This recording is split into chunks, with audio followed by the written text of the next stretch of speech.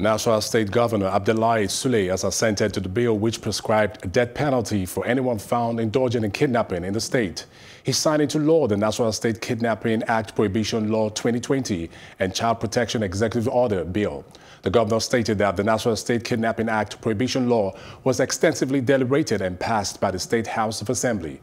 The law spelled out various offenses relating to kidnapping and prescribed stringent punishment for perpetrators such as life imprisonment and death penalty. Governor Sule added that the law stipulates forfeiture of any property used by kidnappers to the state, while the owners of such property will be liable to 20 years jail term. Abdul Kana, Commissioner for Justice and Attorney General of Nasarawa State, expressed gratitude to the governor for signing the law and the inauguration of the committees. The commissioner added that the action will go a long way towards tackling criminality in the state. He said that the ministry will ensure the kidnappers face the full wrath of the law.